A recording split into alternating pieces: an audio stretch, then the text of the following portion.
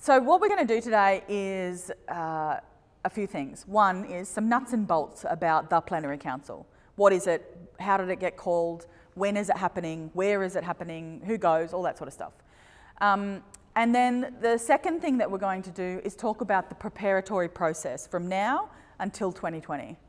And then in particular, your role in that and how we will build the agenda for the council itself. And then the last part will be how you can go forward from here today and with what resources and to do what. Is that all right?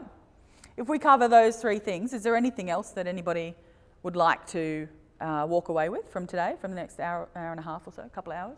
Where are we? Hour and a half? Start with that? All right. I'm very good at being cut off. So if you have questions or you want to make comments, just like get involved. Hi, Liam. Get involved and just, throw up an idea or make a comment. You're very welcome to. All right. So if I just start with what is a plenary council. Is that okay? So plenary just means all together. Everyone, all around. So plenary means all.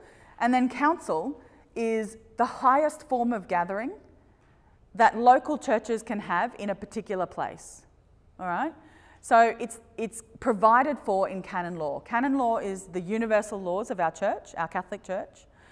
And you can have different types of gatherings. So Catholics can get together in different ways. Locally, you would know that there's assemblies or synods in the Townsville diocese, for example, right? So a council is a gathering of the local churches. So it's a gathering of the Diocese of Townsville, the Archdiocese of Brisbane, the Diocese of Sale and Sandhurst. Like when I say local churches, that's what I'm talking about. We have in Australia 34 local churches.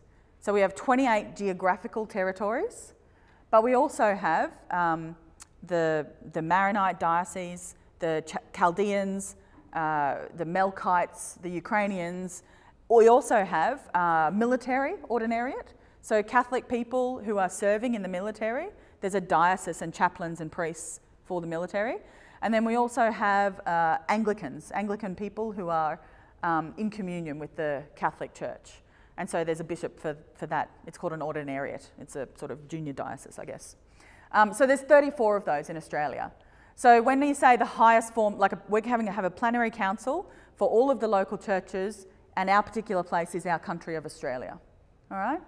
This will be our 5th plenary council in history. The last one that we held was in 1937. So this is well, certainly the only one in my lifetime. Anyone that's older than 80, maybe it's the second one in your life. But the 1937 one was attended by 32 people, and 30 of them were bishops. The other 2 were priests, okay?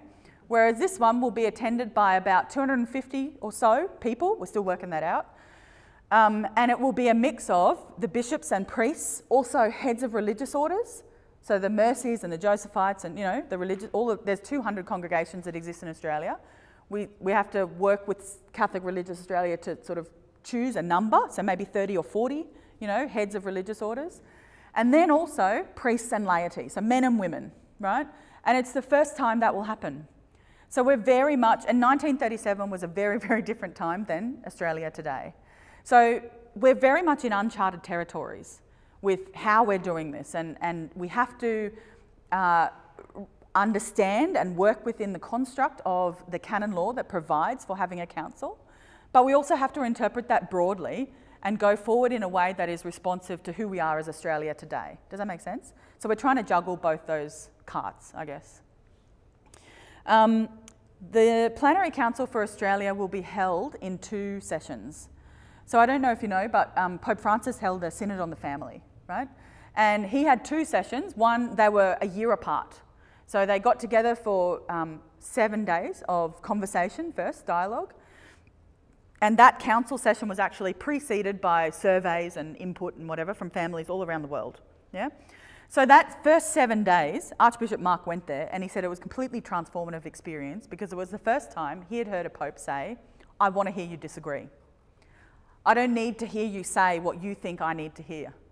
I need you to just speak honestly. So that's where the phrase, speak boldly and listen with humble hearts. Pope Francis said that to them at that point. So we're trying to emulate that kind of a spirit in this process as well. So we're also going to copy the distance and time between the council sessions. So we're going to have 2 sessions for this Australian Plenary Council. The first one will be in October in 2020, and the second one will be in May around Pentecost in 2021. All right? The first session will be held in Adelaide, and the second session will be held probably in Sydney, although we haven't booked a venue yet. Yep. So that's probably it about the nuts and bolts. Now, the timeline for this happening and what some of the detail I've just given you, you can go back to and visit here around, so in the frequently asked, this is just the web page. So on the frequently asked questions page is some of those answers. So what is a plenary council? Why are we having to that? Though I'll speak to that in a minute. When is it? Where is it? Blah, blah, blah. So you don't need to worry about remembering all of what I'm saying. Okay? The timeline for preparation I'll come to, but it is also here. So it's in the read section. And it's a 3-year timeline of preparation. Okay? So we'll come to that in a minute. If I just speak first to why and what is the theme or the focus of this plenary council. So the bishops made the decision to have a plenary council at the end of 2016. And when they did that, when a council can be called in 2 ways. Either the local bishops can say we want to have a council, or Rome can say, please have a council, get your house in order, you need to get some things fixed, right? Which has happened to us a few times. So when the bishops call the council though, they need to seek permission from Rome, from the Holy See, from the Pope. And so they've done that, and Pope Francis, we got a letter of permission in January. So it took a couple of years, or about 18 months or something. And by doing that, what that's doing is the Holy Father saying to all of the people of God in Australia and the bishops, you have a maturity of faith and you have a maturity of church. That means you can take stock of where you are at and consider these things. Now, in order to seek permission, you need to provide an agenda. And Archbishop Mark went to Rome to say, the agenda is going to come from the people, so we don't have one to give you yet, right? But you need to say yes anyway, right?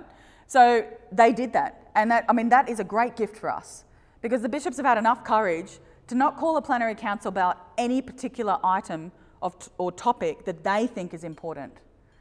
They have called this plenary council to consider the future of the church in Australia. So by that, we're taking stock of, well, where is Australian society is at, and what is the very role and relevance and participation of Catholic faith and Catholic community in Australian society today, right? So that's a pretty big thing to be considering, would you agree? So when you do that then, our job as a facilitation team was to try and dream up a process with a bunch of people who are quite smart at these things, to try and make sure that every person, like any age, any gender, any connection to the Catholic Church. You might be a student in one of the Catholic schools, you might be a parent of a student, you might be a teacher or a nurse in the hospital or a doctor in one of the Catholic hospitals. You might be a counsellor for Senecare. You might be somebody who comes to Mass 5 days a week, or you might just be somebody who ticks Catholic on the census and has no other association or connection. So what kind of a process is going to be able to involve everybody, should they want to be? And then how can we go about inviting everybody? Yeah? So that was where we started with our questions. But before I jump into then the process of preparation, I might just give you a few minutes at your table just to kind of digest those first ideas about what is a plenary council and why are we having one. And then I'll take some questions after that. So have a chat at your table about your thoughts and your response, and then I'll get some questions from you. Go ahead.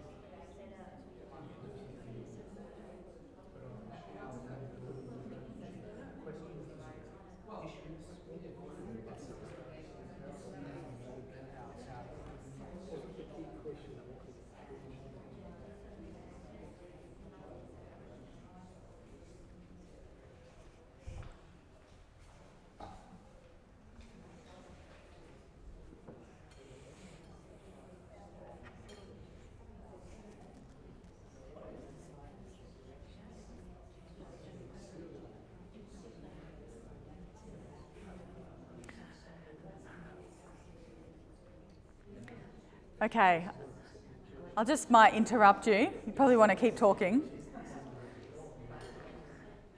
What are some of the initial responses to some of that first information? It might not be the first time you've heard some of that, but if it is, that's okay. Lana, Yes. I have a question.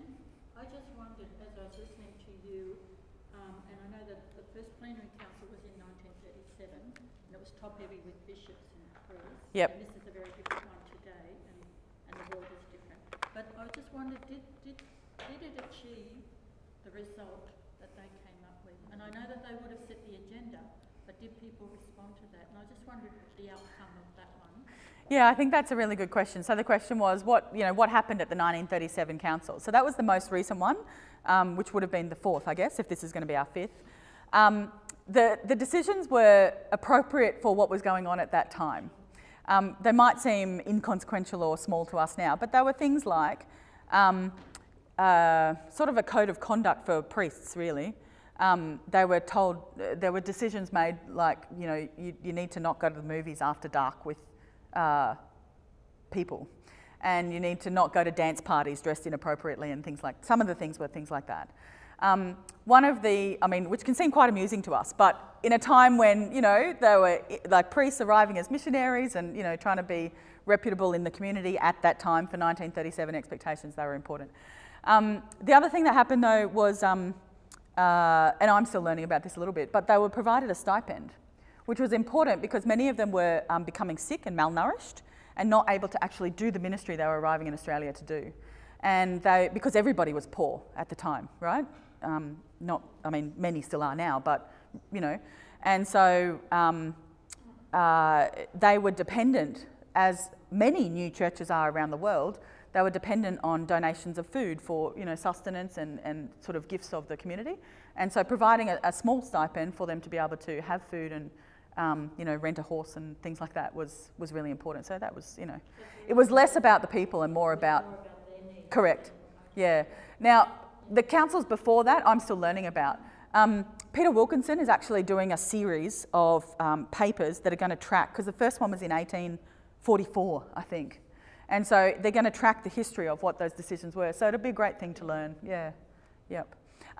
What I do know is that none of them considered an open question like how can we best be the Catholic Church in Australia? Nor did they focus, as I hear it, on the spiritual needs of the people or the community. They might have prayed about that, but it wasn't an open dialogue with the people of the community, no.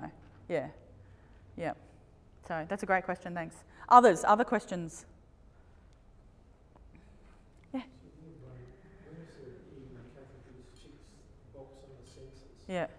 So in terms of dialogue, is it only dialogue for Catholics? So what happens in situations where, say, a school or hospital, a situation where staff might be called in, would it have a precursor that you would be Catholic in some way? Yeah, so that's a great question. So do you have to be Catholic to be involved in this process? No, you do not. This is a process that has been designed very deliberately for all people to be able to enter into, that is associated in some way with our Catholic institutions and operations. So if I give you a very practical example, I do volunteer ministry at Matt Talbot in Sydney. It's a men's hostel, right? And some of them may or may not be Catholic, but there's Catholic Mass on a Sunday morning, and some of them come just for the conversation after Mass. And they've got very strong opinions about the future of what the church should be doing in Australia and the contribution we should be making as Christian people. And so the question to focus on, particularly for this first stage of dialogue, is what do you think God is asking of us in Australia? The question is not what issues are important to you about the Catholic Church. The question is not what teachings should the Catholic Church change. It's not about the doctrine of the church. It's not about it's not a question that is focused about issues. It is a question that invites us to engage with God's kingdom, which the church, which Bishop Tim, said at the beginning, the church is in service of, right? So the kind of the dream that we have for this amazing, society and in Jesus' land, talked about as the kingdom of God or God's reign, where nobody suffers from poverty, where there isn't injustice, where, you know, all of those beatitudes come true. That's the kind of dreaming level that this is inviting you into. And I mean, I'm an optimistic person, right? I am a dreamer, but I'm also a very pragmatic realist. And I know that the experience that some have now in our day-to-day and the change that they hope for, like there can be a big gap, right, between those things. But this first stage of listening and dialogue, which invites you to share stories of your very real experience today in response to the question of what do you think that God is asking of us in Australia, it gets you to a place where the issues come up, you know, like by sharing stories of my own personal experience, they bring up the things that are difficult for us. They bring up our sorrows and our hurts and the things that distance us from God by virtue of being engaged in or associated with whatever that attachment to the church is, you know. But they also bring up the joys and the hopes and the good things and the things that give life. So we'll experience that today when we do the listening and dialogue, but it's a really great question.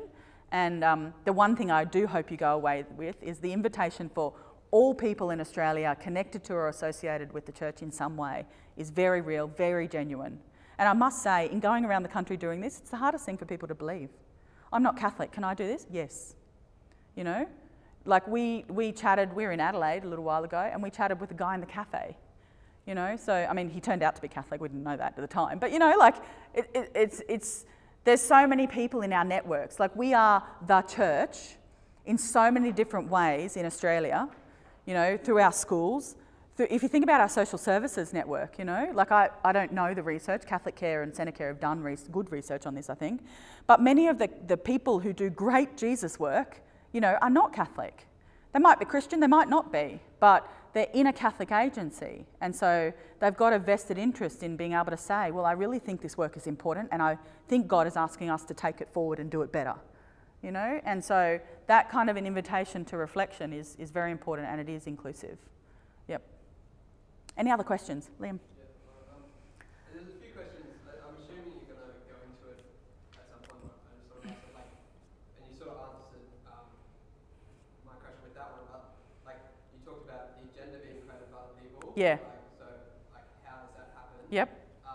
And then I guess with only 250 people going to Adelaide and then Sydney or wherever. Yep. Like, I'm just doing the math in my head. You know, 30 or 40 bishops. Yep. 30 religious, then Yep. takes like maybe 150 like other priests and laity, and then, you know, hierarchy and stuff. So how is it making sure, like, picking those people and making sure that that's a representation of Australia, and also like how does then our voice get heard on that level?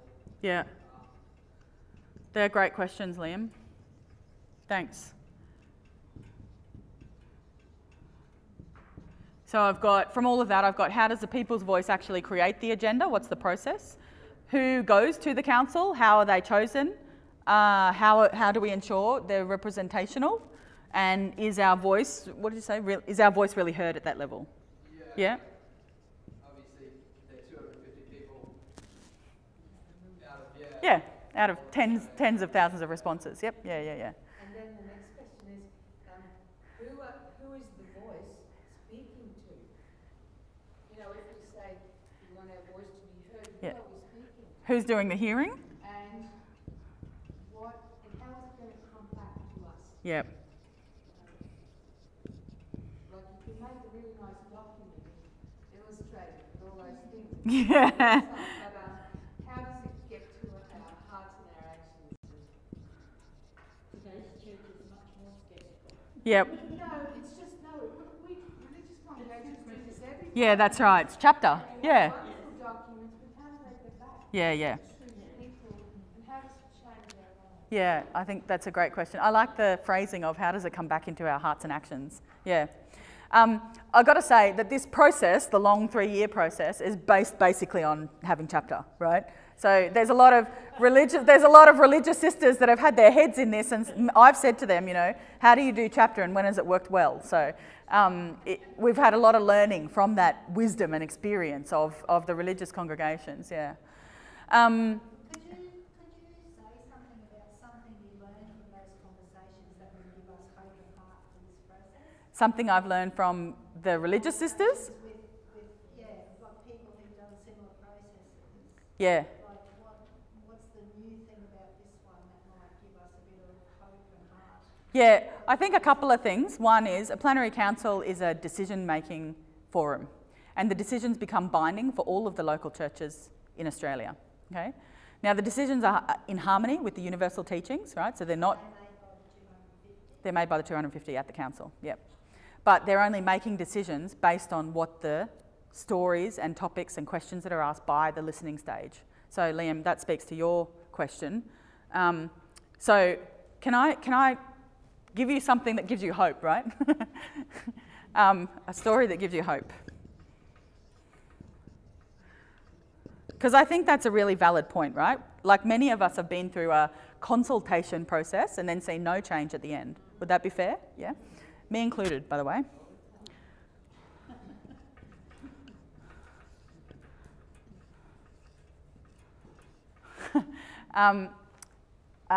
So that's one thing, that it's a decision-making forum and those decisions become binding for us. The other thing is that I don't know that in any consultation process I've been a part of, there has been, for me, an idea that's already been created by a small group of people, and that's what's being talked about. And so it turns into a, well, I like that bit, I don't like that bit, you know, I agree with this, I agree with that, that shouldn't go forward, that should go forward. So we're hacking an idea that has already been created. Whereas this is an open invitation, and it'll make more sense when we actually get to do the listening and dialogue thing together. But this is an open invitation to speak freely from your life experience right now, from whatever is on your heart and your mind about your faith, our church, and where God is asking us to go. And so it's messy because there isn't a clear idea of what that looks like yet. And it's messy because we are inviting people who have very different ways of answering that question to be in a space together and share stories of our experiences. So I don't know about you, but in society, generally, not just the church, right? But I think it's extreme in the church as well, but in society, if I have a few years of experience and I have a way of, you know, let's say, facilitating. So there's a world of adult education, right? So I have a way of facilitating that I very firmly believe in, and I'll defend it to the hilt, right? Facilitators or speakers who do things in a very different way, I'm really critical of, you know? And I often don't go to their events, I don't go to their talks, I don't go to, you know, because I can't stand their methodology, right? Now this is, when you put that in a religious context and it's about personal faith or experience of church or very deeply personal life things like, you know, marrying my same-sex partner or, you know, being in a choice where poverty forces me to do something that is, you know, going to be judged or excluded or whatever. When it's that and it's not about a professional career, you know, it gets so much more difficult to even stand in the space of the other person. But this is a process that invites you to do that. To sit at a table, not to make decisions, not to defend your own perspective, simply to share stories. And I think our intention is that by the process of doing that if we can build a habit over the next 18 months of being in dialogue, sharing stories from our experience, then opening our hearts to listen deeply to the story of another. That way of doing business, if we put it like that, can be transformational in itself. So that here, in the Townsville community of people, you might bridge some, you know, gaps that are currently fractured and divided because you create space to actually dialogue together. And the third thing is that I think, well, things we've done in the past, some of it has worked, and we're trying to learn from all of the good of that, and some of it has failed, but if we don't try and make change happen, then like we're resigned to things how they are. So I think probably they're the three things that make it different than stuff we've done in the past. Who goes to the council? Okay, so who are the 250 people? Liam's right. If you add up the numbers, right? So we have to work within the construct of what canon law says is quorum for having a council, this significant universal church event which can make decisions for all of the churches in Australia, right? So we have to work within those constructs, but there's a lot of room in those constructs to interpret and widely, make real. For example, there were 32 people in attendance and 30 were bishops and 2 were priests. So no laity, whereas where canon law provides for laity to come, right? So this time, we're making sure they do. So if you add up the bishops, the vicar generals, the episcopal vicars, as well as then the heads of seminaries, right? There's about 7 of those. The heads of Catholic tertiary institutions, so like ACU, Notre Dame, Yarra Theological Union, the places that teach theology around the country, the heads of those, a couple of whom are female, a couple of whom are lay people, and then also heads of religious orders. So if you add up, if you sort of have about, in canon law, the numbers of heads of religious orders and the numbers of heads of seminaries are to be decided, right? So that's a conversation that's only just begun between CRA and the bishops about how many. But let's say we land up with around 40 heads of religious orders. And then you add up all that category, that lands up around 160 or 170 people, okay? Now the catch in canon law is that the priests and laity, so those who may be invited, can only be half as number of that, right? So if it's 160 or 170, we land up with about 80 or 85 priests and laity, right? Which means if you then do things like understand all of the diversity of people, so men and women split, the gender split balance, and then all of the ethnic and migrant communities that are throughout Australia, the various Aboriginal Torres Strait Islander people, younger people, older people, people from health, people from education, social services. Like if you list all of the diversity you can think of, people with disabilities, people sleeping rough on the street who are receiving ministry from the Catholic Church, whatever, like all of the diversity you can think of, we're not going to fit it in.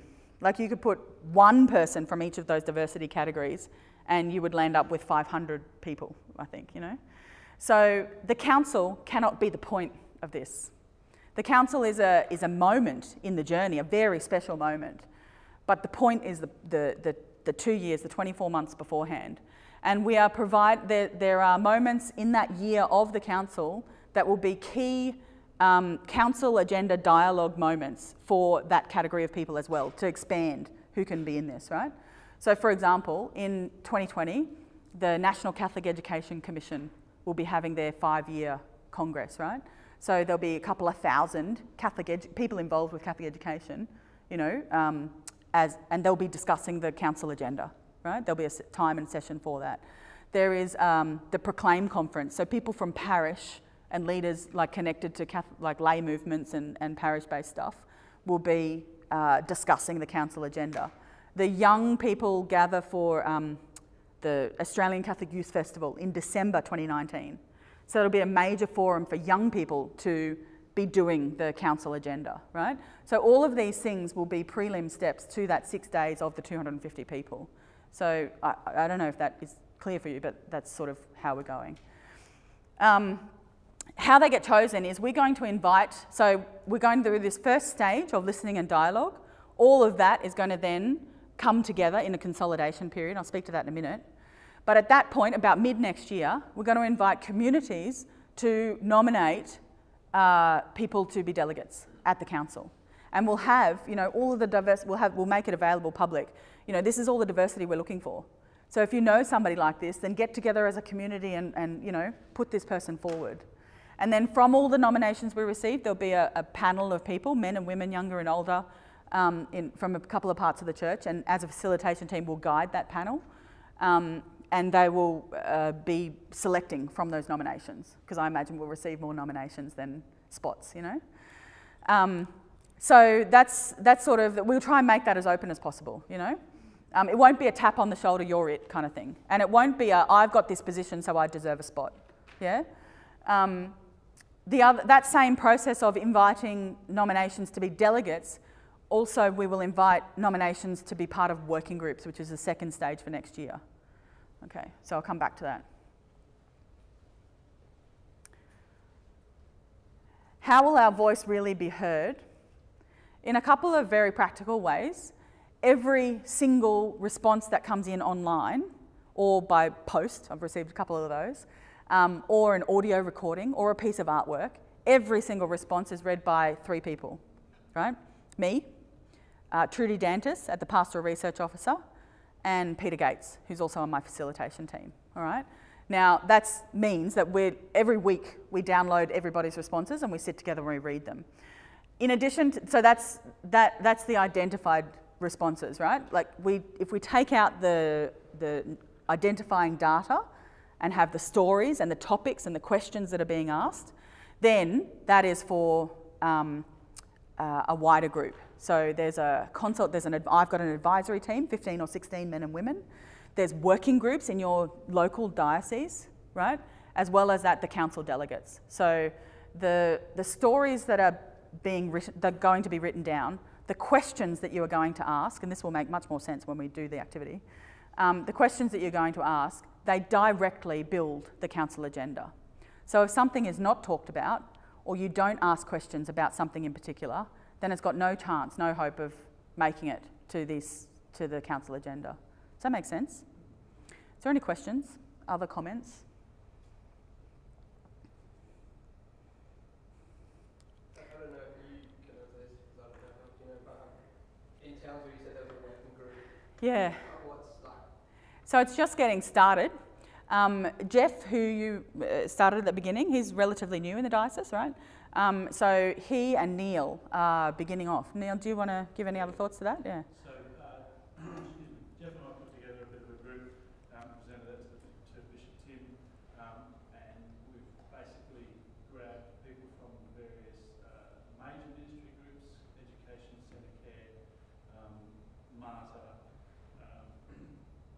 religious and ecclesiastical movements, Young Shalom, for example, that sort of stuff. And we've Bishop's invited those people to participate, youth to participate in that working group, and that will mainly be the group that promotes, facilitates how us as a diocese will respond.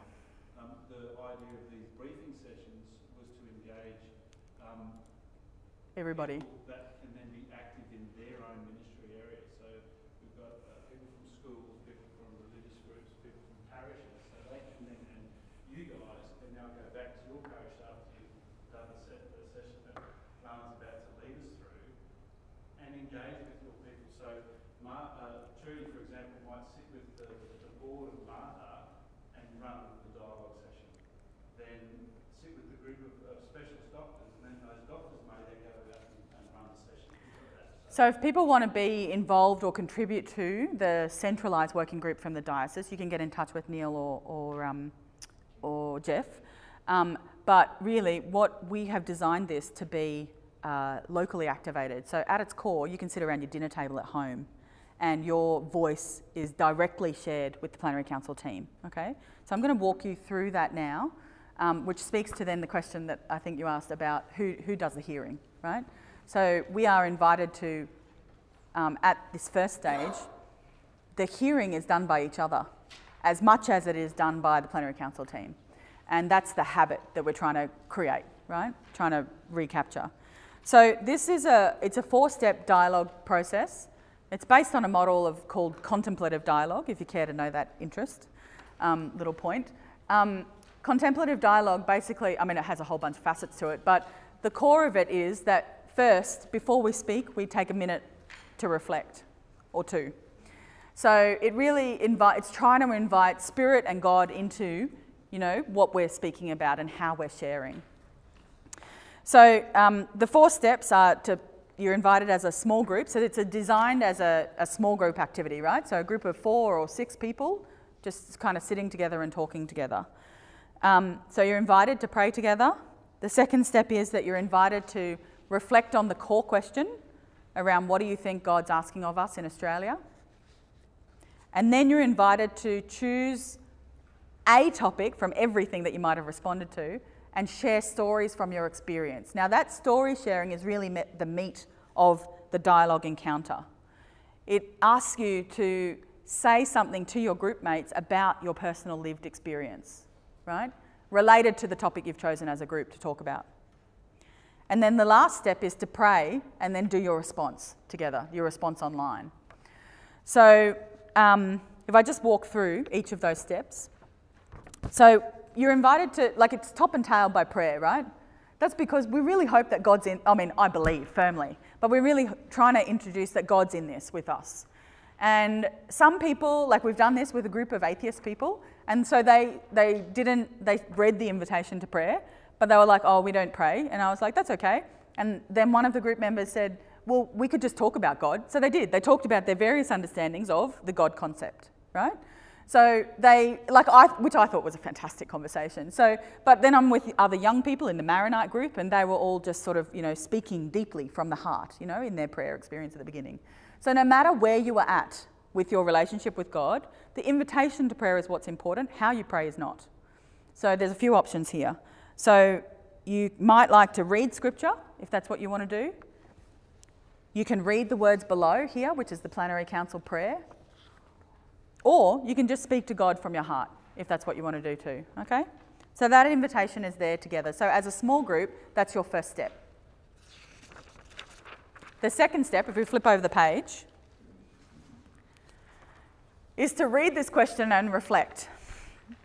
So again, before we speak or before we, engage with each other, we're just invited to a little bit of silence.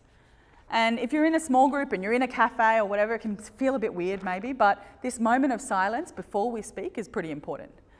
It lets things bubble up in us, So as you sit and reflect in silence on this question of what do you think that God is asking of us in Australia at this time, we've put some pen and paper just on your tables, just blank page of paper. You might like to jot down a whole bunch of notes of things that come to mind. When you've had a bit of time to do that in silence as a small group, then you're invited to just share those lists with each other. So not to defend them or explain them really, just to sort of share with your group mates the list of things that you've written that you think God is asking of us. So that's going to be lots of different things, isn't it? All right? So what are some things that immediately come to mind for you like that? What do you think God's asking of us? Sorry? Humility. So being asked to be humble. And that can be unpacked in all sorts of ways, can't it? What else? Learning to love each other a bit better. Yep. Equality. Yeah? So learning to find equality, create equality. Yeah? One of the youth groups I have done this exercise with, they said, well, I think God's asking us to fix homelessness. Why can't we? So big things, right? So all of the things that come to mind in that question, and as you continue over between now and Ash Wednesday to reflect on these questions, more and more things will come to mind. So this is not a one-off process. This is a process that hopefully you'll experience a number of times over with different people in different settings, Now, once you've shared those lists to each other, you then as a group choose one theme to talk about.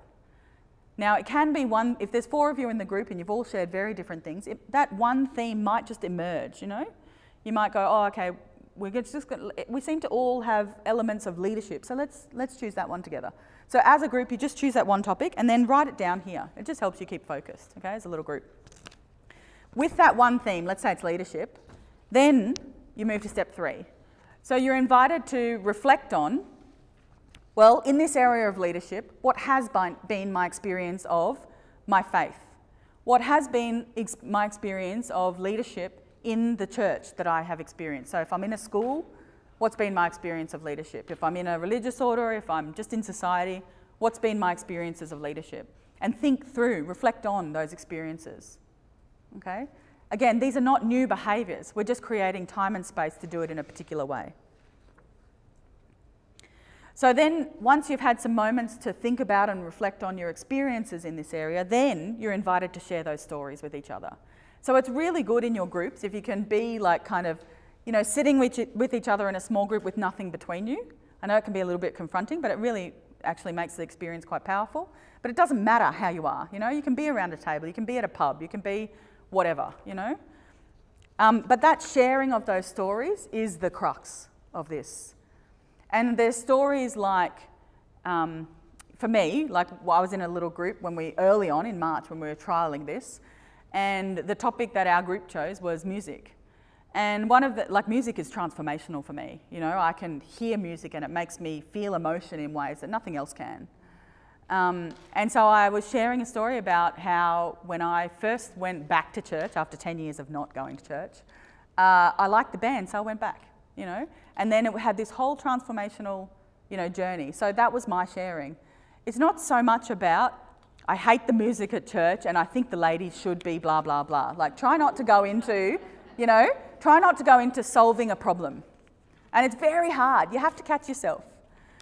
Try and think about, well, what's my experience in this? How does it make me feel? What does it make me do? You know, in the area of leadership, it can be about a good boss or a bad boss or a great example of when I've displayed leadership and the things that transformed in me because of that. It can be a crappy experience of when leadership was abused and bad things happened as a result of that. Whatever it is, but try to tap into the emotion of that experience stuff. Once everybody, and also the other thing is when one person is sharing, if you're anything like me, I go, yeah, I think so too, and want to add my point, right? Try not to do that. So we're going to, like, contemplative dialogue means listening deeply to the story of another. So if you're anything like me, just sit on your hands. That helps. Some people are quite comfortable to just say yes, you know, and stay quiet, but not all of us are. So just check yourself when you're doing that. When everybody has shared in your story, the last part of this step 4, this story sharing element, you're not invited to critique each other's stories. You don't need to say, well, how are we going to solve those problems? It's not a problem-solving exercise. You don't have to vehemently disagree or defend your point of view from another's, you know? What you're asked to do in this final steps is actually just take a minute to say, well, actually, how have the stories of those other people that have shared with me affected me? What's going on in here? And share that with your comrades, with your group mates. So that looks like something like, you know, Liam, thanks very much for sharing your story with me. It's really challenged me because they're not the worldviews that I have, but I actually am really grateful for you taking the time for that, so thanks very much. Or, Jack, that story was incredible and I feel really inspired. Thank you so much for sharing that. Or, you know, whatever it is. It's just a moment of acknowledging you have really heard their story and you've let that in a little bit. Now, when you're with people that are like-minded, that can be really easy, I think, that experience, you know. When you're with people who have really different opinions or perspectives than you, then if you're anything like me, like sometimes I sit in the circle and I'm like, what the hell are you talking about? You know? So just be conscious of that voice and sort of say, am I judging or am I listening? Am I taking this in and letting it affect me? Am I trying to stand in their shoes and understand, you know, where they're coming from? The life experience that they've had to get them, you know, to the point where they're at, right? Which is really hard, I think. And you don't have to agree or disagree, that's the great thing, right? Just let it in. Because the result of doing that story swapping is relationship. You can no longer not know that person, you know? You can no longer demonize them when you're in the kitchen saying, oh God, blah, blah, blah, blah, you know? So it increases our beautiful Jesus behaviours, if you like, if we do this well and we really commit to listening to the stories. So that last step then is a moment as a group of prayer together. And it's just a simple gratitude prayer. So step 4, in yellow over the page, it's a simple gratitude prayer that's there. Or you can just say, thanks God and thanks to you for, you know, being a part of this. Like, in your own words is fine. But there's some words there to make it easy if you want to. The last part of step 4 then is the response. And the response eventually at some point needs to come to us online, you know, into the database of responses. But that can happen in any number of ways. The point is the dialogue. That's the culture changing element, you know? So if you're with, let's say, a group of friends at a cafe or a group of mates at a pub or in a workplace at a staff meeting, right? Let's take those 3 examples. At a cafe, if you're with a group of friends, then after the dialogue, in this last moment, you can sit together as a group of 4 or 5 people and actually type in your responses online together, yeah? Somebody can do it on their phone, or somebody can just type into a Word document and upload it later, right? If you're in a staff meeting, you can actually have a couple of people with the role of listener. So they're capturing things that are being talked about. In a group at a pub, you may decide not to, and you go away as individuals and you go home and you do your response online, just as individuals. That's perfectly okay. You may be at a school community night, so the principal might host and invite parents in, students in, people from the parish, you know, business people, and host a listening and dialogue session as an event, right? Which is not the drive of this, but it might be something great to happen. In that way, you can have, like Neil and Jeff can help out and say, you know, let's have a couple of listeners for that night, you know, or for that evening or whatever it is. Or teachers, you know, could take a particular role in that. So it doesn't matter how it comes in. The other thing is for pre-literate and illiterate people, like voice recording on our phone is just as good. You know, just someone, like for example with the Matt Talbot guys, the person who does the ministry is going to take care of writing down their responses. Okay? So as a group of people in the diocese, that power is completely in your hands. Okay? You don't have to wait for something to be arranged or an event to be called. This is the invitation. So that power is in your hands. Is that okay? Is there any questions about that?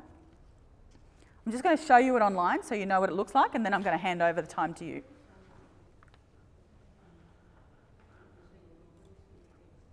So on the web page, when you're at home, oh, actually I just want to show you something. This little button over here is a disability enabler. Like it's for people with disabilities. So it makes the web page easier to use for those who have either vision impairment or hearing impairment or colour blind sort of stuff. So that's in there. It's a little box up there. I would encourage you all to subscribe to the newsletter. Promo. Okay. Have your say, respond online. All right, so we're in resources, but also when you're actually in the web page and not just on the landing page. What am I doing? Oh, people. There's a little button up here, quick button that says have your say, okay? So have your say, respond online. So this listening and dialogue encounter is exactly the invitation or the words, you know, that I've said out loud. It's written down here, so you can go and experience it all again if you wish. This question about how can all people be involved is that 4-step process of download this listening and dialogue guide, get some people together, pray, talk and listen to each other using these steps, and then send your responses in, okay? These sheets that you have are these links here. And there's one particularly designed by teenagers for young people. So there's some 15 and 16-year-olds got a hold of this one, and they said we're going to make it better for us, so they did that. It's the same process, but it's in their language. Then the online response is here. So have your say, submit your response, click here. So it's a big blue button. And it takes you to the response where there's a few questions before this about, am I a robot and how old am I? But you can see the questions here. So what do you think God is asking of us in Australia at this time? Okay? So that comes from your dialogue. That's that first stage of step 2 in your reflection. This question here is not in your dialogue directly, but it asks you to think about your dialogue in answering it. So what questions do you have about the future of the church in Australia that you would like the Plenary Council to consider? So it's a more direct question, okay? The reason it's only in the online part and it's not a part of your dialogue is because the way of being together and trying to talk to each other is what we want you to what we want people to focus on. So this question here is for the response afterwards. After you've had that reflective dialogue experience, then to think about, well, actually, what questions do I want the council to be considering? If it's about the future of the church, what do I want, us to be focused on? So people have written great questions in here, so go for it. And then this one is related to the story sharing part. So would you like to share your story with the team? And people have been writing their stories in here, and those stories weave the tapestry of all of these. Like people ask questions and they've put forward their critiques and things that they want to be changed, but the stories of experience are just what help understand the perspective. So they're really powerful. At the end of this online survey part, you can also then attach documents. So you can attach PDFs, attach MP4s, Word documents, all of those sorts of things. And you can also then, right before you submit, you can download it. You can download a copy for yourself. So you can keep a copy for yourself on email, okay? Without having to put in your email. You just download it on the spot. Is that all right? Okay. Is that anonymous or Yeah. So it can be anonymous and you can put your name in. So if you don't want to put your name in, you can just click next and go past it. If you want to put your name in, then you're invited to. Yeah. The only thing that you're asked to do that's mandatory is your postcode. That's it. And that's only so we can give the feedback back to each diocese. Yeah. Any other questions? Okay, so what I'm going to do now is invite you to, in your small groups at your table, actually do these steps 1 and 2 and 3 together. So you're going to read the, do a little bit of prayer together. You can read the prayer or you can just talk to God from your heart. And then take a few minutes in silence to just reflect on this question. And during that silent time, you might want to write some notes, which you've got some paper there for. Try to respect the silence of the others. So just sort of make eye contact with each other and sort of, when you're ready, say you're ready, and then start talking. Okay? All right, over to you. Oh, sorry, it's 3:15, so to go through these 4 steps, normally we would give you about 45, 50 minutes, but can I just ask you to speed it up a little today, because it's supposed to be a test, right? Maybe half an hour, would that be okay? So we'll go till, actually, a little bit less than that. Can we go till 20 to 4? And then we'll use the last 20 minutes for actually hearing what you talked about. Okay? So until 3:40, and just work your way through the steps.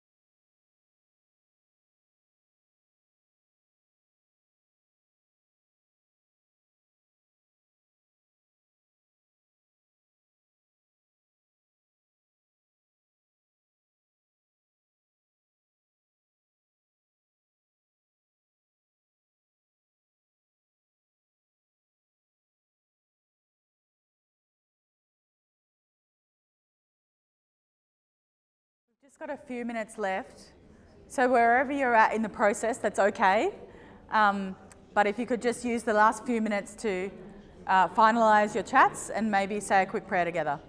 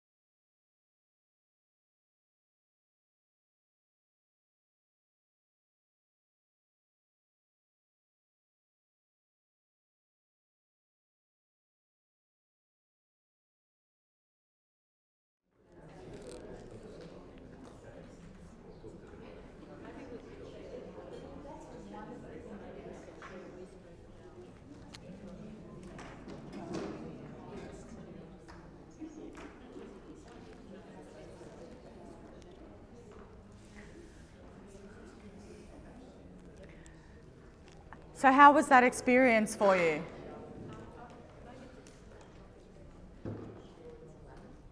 Fun? Did you say fun? Oh, that's a good response.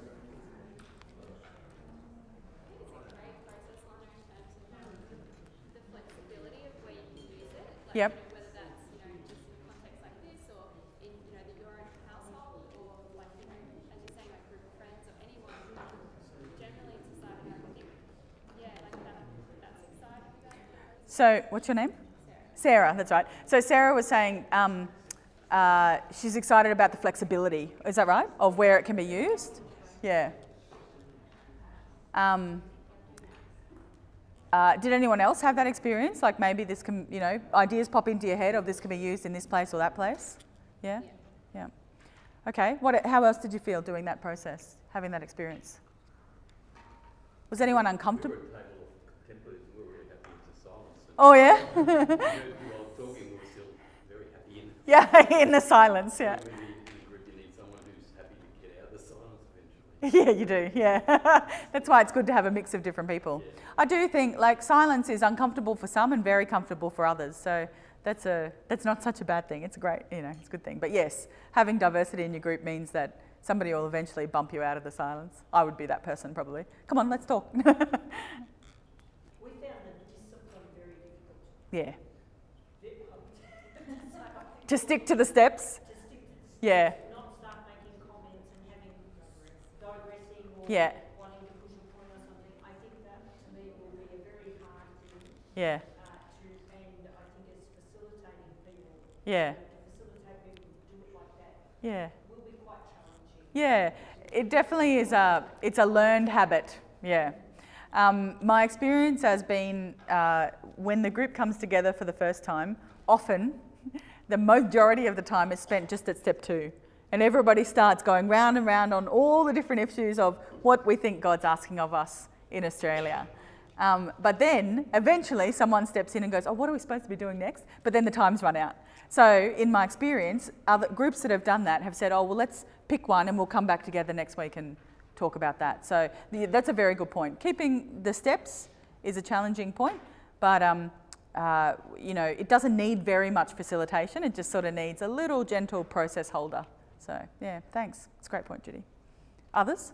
We probably found the process now would kind of flow. Yeah, great. We didn't actually name, really specifically the topic. Yeah. We just picked what was general amongst our initial. Oh, great. Yeah. And it seemed to just naturally then flow into examples. Great. So Yeah. Okay. and then we went back at the end and said, what was the issue at the heart? Yeah. Oh, good. What did it end up being? Well, it was something about we felt maybe God will be challenging us to develop a more inclusive attitude or more contemplative, compassionate stance Yeah, right. in order to be welcoming of other. Yep. The other. Yeah. The other. Yeah. Yep. Whoever's not like me. Yeah. Okay. Anyone else? Others from this side of the room? No, I've just come back up after like a 6-day, it was 4 days intensive, Stronger, Smarter course, and it was an Indigenous sort of perspective on life and living and doing. And I found the pace of it excruciating when it first started because I'm not used to that. I need things to happen quickly, And it was slow? Yeah, and I did the first day thinking that could have been done in 2 hours. Yeah. But by the end of it, and it then frustrates me now, if I'm sitting in a process which I think really should be a day, Yeah. I'd love to spend a day with these 4 people. Yeah. Discussing these things Yep. and walking and talking and being Yeah. part of the... I think you're going to have to give this time. We're just going to get very Yep. surfacey sort of... So the point, what's your name? Roby. What the point Roby's making is good dialogue, deep dialogue, needs time and space. And the point of today is not really to give it that depth of time and space that it's needed. The point of today was to make sure you're equipped with knowing about the Plenary Council, knowing your role in it. But what I would say is that if you do want to spend a day, the 4 of you getting back together, go and do it. Because now how this happens is completely in your hands, right? So you don't need me to come and do things like this. You can, if you've got people around you and you want to have a dialogue experience with people, you can play the videos that are on YouTube for everybody to access, and you can say, look, I really think your voice is important. Can we do this together? You know, we didn't want a process that needed events to be held in order for people to share their voice. The minute that we were going down that track, we were in trouble, because there's one of me. I'm the only one full-time employed, right? Peter and Noel are part-time. They're about a day a week. You know, all of you are busy people, but there is time for you to be able to get those around you, you know, and create that time and space locally in all sorts of different ways. So that is a really good point, and I hope that you actually decide that this does need time and space, and you can create it, you know. I had a chat with Auntie Gladys, thank you, in the session this morning, and she said exactly the same thing. So she said, I can take this back to my people, but this will need a couple of weeks. And I said, okay, go for it, you know. So that's the intent of this, so it's a really good point, I think. Other feelings or responses to the experience? We don't often get to talk about those things we're passionate about. Yeah. And this is an opportunity to really talk about those. Yeah, yeah, absolutely. Okay, that's great. We were 4 people who hadn't worked together before. Yeah. And we found the process good, actually. We were quiet, we prayed and we were quiet and then wrote. I think we share back in a minute, do we? Yeah, yeah. So what I would like to hear now is actually what you talked about. And then as you share that, that will become a submission from today. So I'll take a photo, you know, I'll write on the board and take a photo, and we'll load that in today. Can I just say one other thing? Yeah, go for it, Judy. As with SANS, we had a process recently where we did online dialogues like this. Yeah, right. And I thought, like in our diocese, maybe there's a possibility of, you know, creating a little group on an online Yeah. conversation. Somebody in AIR said that yesterday. Yeah, yeah. Yeah, I think so. As long as the online element has that relational aspect, you know, like you sort of don't want to land up in a tax zone, yeah. But somebody yesterday said even a webcast, you know, where people were like video chatted in or something like that. Yeah, fantastic, yeah. So all of those sorts of ideas, go for it. Like you can, you know, from your own pages, you can say, okay, I'm going to put this on at 8 o'clock on Thursday night, you know, anyone want to join in, come along. So you go for it, that's a great idea. So, what did you talk about? What were some of the things that came up? Yeah, go for it. We kind of said that I started with if the church is a vehicle to get to God, then there's not a lot of people on that bus at the moment. Yeah. But I do feel that the good news story is in our schools, in our hospitals, our aged care, our social workers, and our like Orange My Laundry and service to homeless. Yeah. I think that we, as a Catholic organisation in Australia, we do have a good news story. I think we probably have a lot of broken people or people in our church, divorced or same-sex couples or abused or Indigenous that have hurts that all of us said that we could genuinely be more welcoming and accepting of the other. Yep. In our church.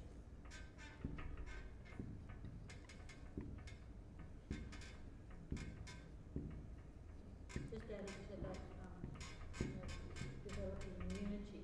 Yep. Developing unity, is that what you said? Yep. Unity, yes, and the other thing we talked about was justice. Yeah, what did you say about justice? Be more just, yeah? And did you talk about how? Tolerance, acceptance, Yep. compassion, and caring for the environment and equitable distribution of resources. So to take peaceful action that brings about justice. Okay, great, thank you.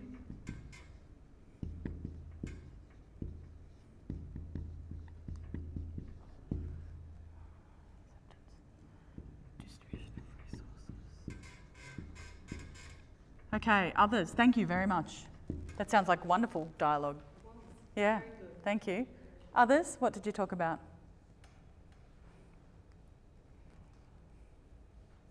Come on. You're all having such great dialogue.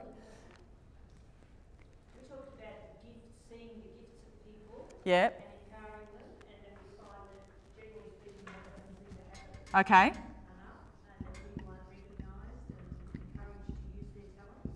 So it's shut down a little bit. So using the gifts and not what did you say? Not being encouraged to use them.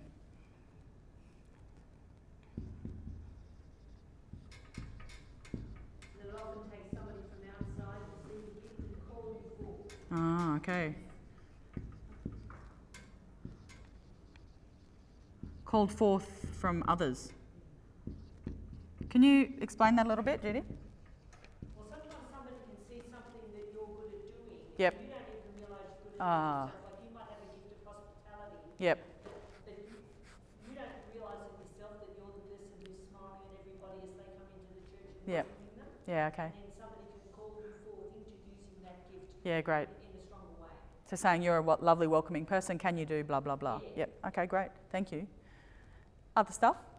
We added to that, Sister Catherine talked about the gifts we have each day, like the gift of everything, weren't you saying, you know? I was just saying that I was thinking, so anything that I have has been gifted to me.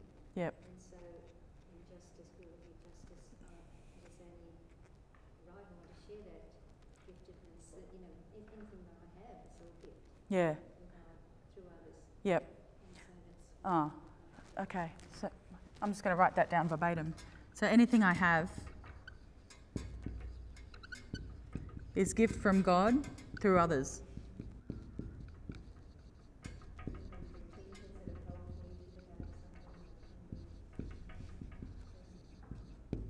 Example, say that again, Sister Catherine. any gifts that I have or talents, it can be through others. Yep. Anything that I have really. Yeah. In practical skills or Yep. tools or resources or it's all.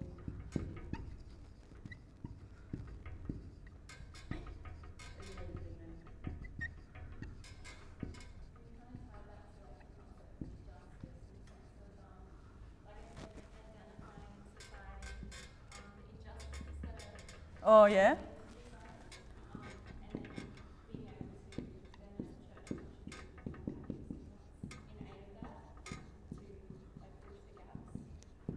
Say that again, being able to contribute as church, as the church?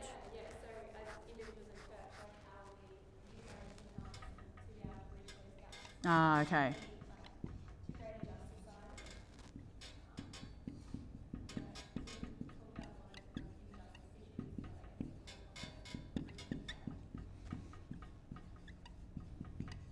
So, are we being asked to do that?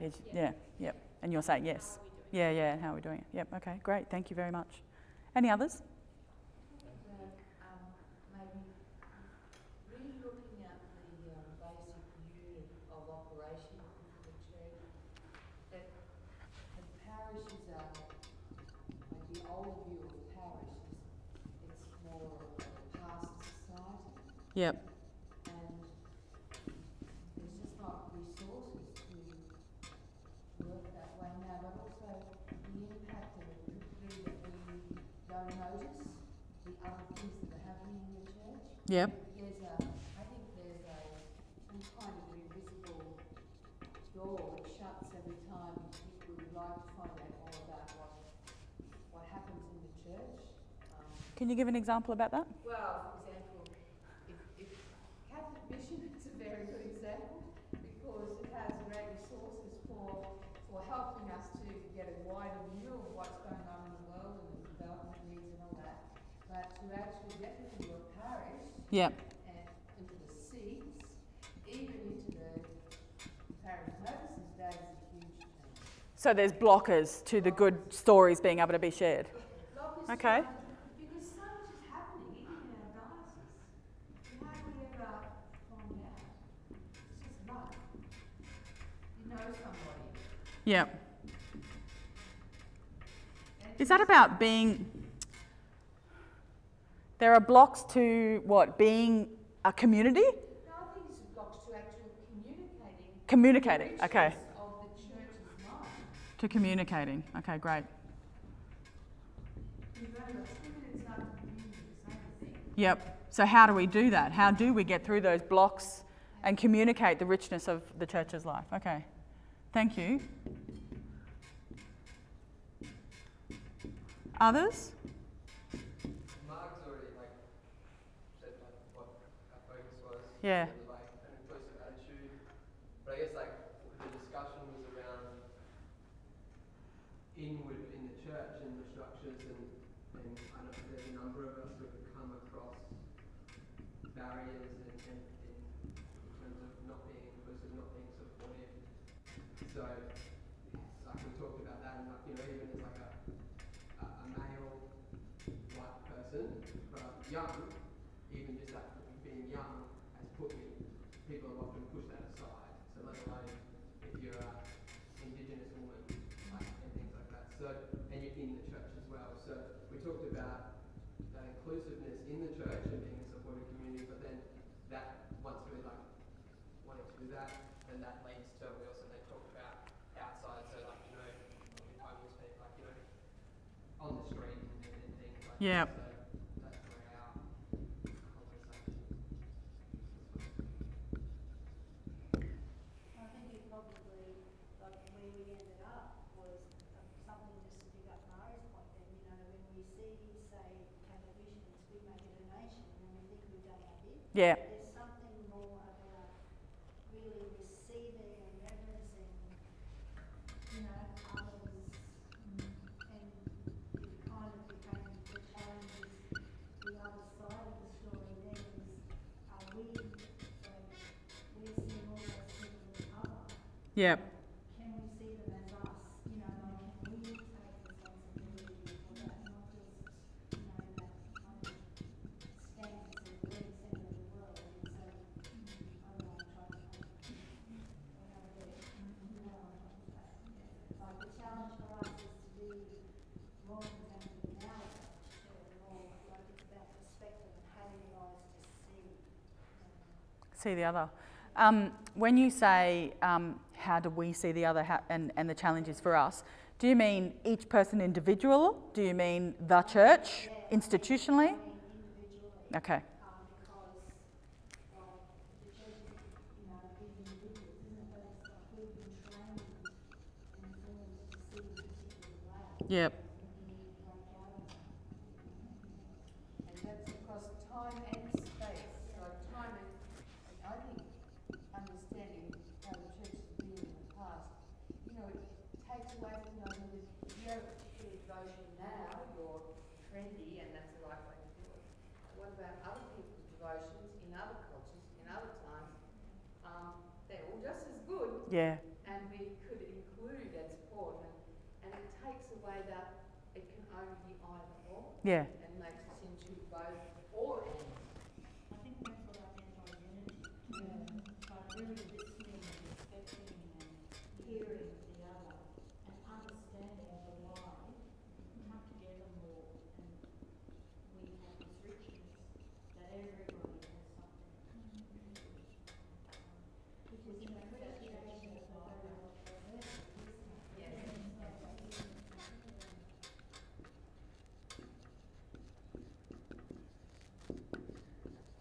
It also means that let go of the way you've done things and who people are and to be more open to the new, the new. The church is a lot bigger than our experience, our culture, our anything.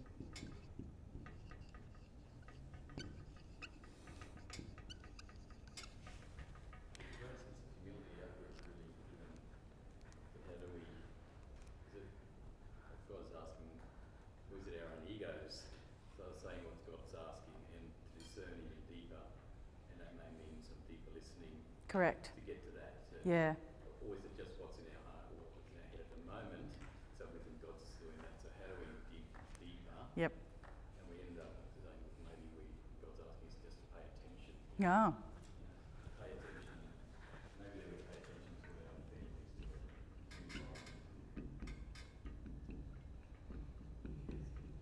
Slow it down enough to find out.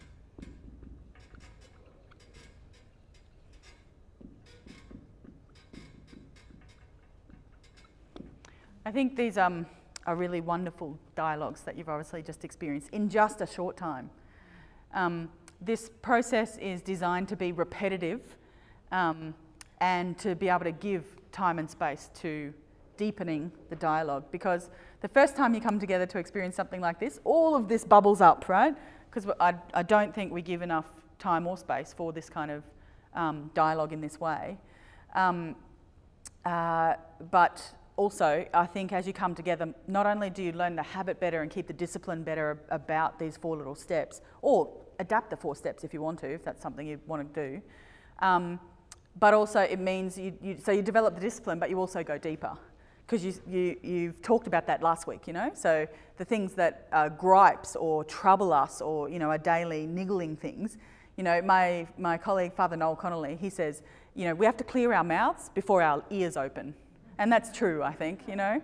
So, so coming together a couple of times lets us do that, you know? We clear our mouths and then we go, oh, what did you say again? So that depth, I think, the contemplative depths of go a little bit deeper. If you do experience this a number of times in a number of different ways with a number of different people over the coming months, then the depth will come. And the wisdom of the Spirit and God's voice will definitely be heard. So that's sort of the experience itself. Do you feel like that's something you can do? Yeah? Okay. You have each other for support. So share ideas and let each other know, oh, I did this last week and it was really bad, or I did this last week and it was really great and we talked about blah, blah, blah, you know? The only way that the voices that are not usually heard are going to be heard is by invitation and deliberately saying, how can we go and meet those people where they're at, right? So those who do sleep rough, those who are housebound, elderly who are, you know, aged care bound, all of those sorts of things. Like, think about in your community, how can I go, you know? How can I print out this little piece of paper and actually go and have this conversation with someone? That's your mandate now. Is that okay? All right. Now, I don't know what time it is. I think we've just got a couple of minutes. Is that right? I just brought up on the screen when it comes up. Oh, so one thing is, this, what I've captured here, we will type. And it will become a Townsville submission with this morning's, with today's, and then with this evening's as well. Okay? So all of what you have shared here will come in. That doesn't mean you can't go and talk about it again. That's okay. But we'll sort of estimate the numbers of people and put that in as a group submission. I just wanted to show you this. This is the upload part at the end of that online submission bit. So you can upload 3 files if you want to, or just 1, or none, and then you can just click through. Now, you know the download the PDF, keep a copy for yourself. That's an idea that happened by virtue of a question that somebody asked. So we've only made that possible in the last 12 hours. So it's not live yet. We're just working out the kinks, but probably by Monday that'll be ready, okay? And then you just click, and it's finished. That's it. So then it just kicks you back to the website.